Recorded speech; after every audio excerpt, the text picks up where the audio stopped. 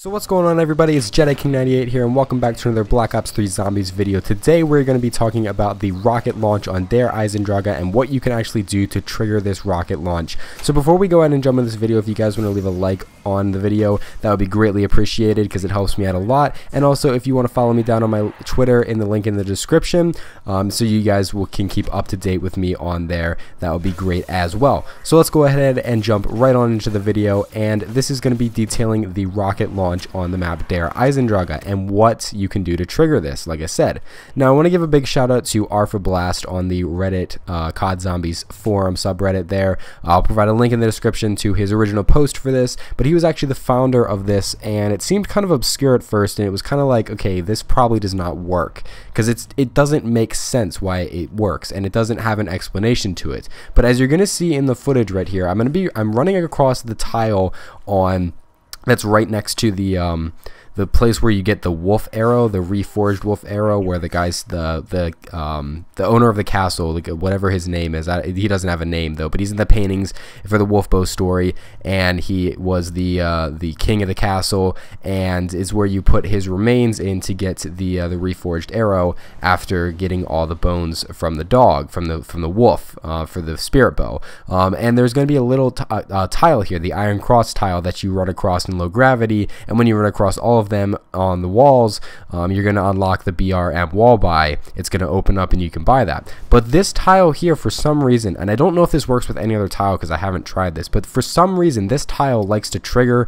the rocket launch, and I'm not entirely sure why it does this, but let's get into what you have to do to actually get this to happen. So you're going to need 2 cycles of anti-gravity, and that's what we're going to be talking about here. So on our first cycle of anti-gravity, we are going to go ahead and run over the tile. This is going to be on the very first cycle of anti-gravity that doesn't have to be like the very initial one, but it's going to be the first in our cycle here. So we're going to go ahead and run across the tile, and then we're going to let that just run out, the anti-gravity. We're going to let it come down. It's going to cool down. It's going to come back.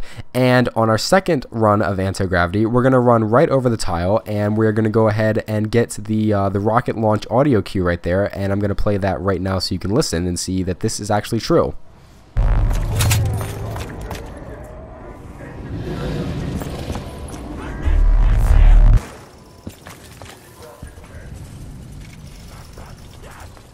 So as you saw right there, the rocket, it actually launched as soon as we ran over that tile. So if you don't believe me here, let me show you some other clips here. So now that we've done the initial launch there, the first time we ran over the anti-gravity, every other rocket launch, or every other low gravity cycle, when we run over this tile, it's going to cause the rocket to launch. So now that we've done our second one where we had the rocket launch, the next anti-gravity section, we don't have to do anything, we just have to wait it out. But on the anti-gravity cycle after that, the second of that grouping, that set of cycles, if we run over the tile there, it's going to cause it to launch. And I have some more footage that I'm going to provide you of different times where I was running across this tile, and every single time I ran across this tile on the second of 2 sets of anti-gravity cycles, every single time this rocket was launching as soon as I crossed this tile. So here's some of the other footage.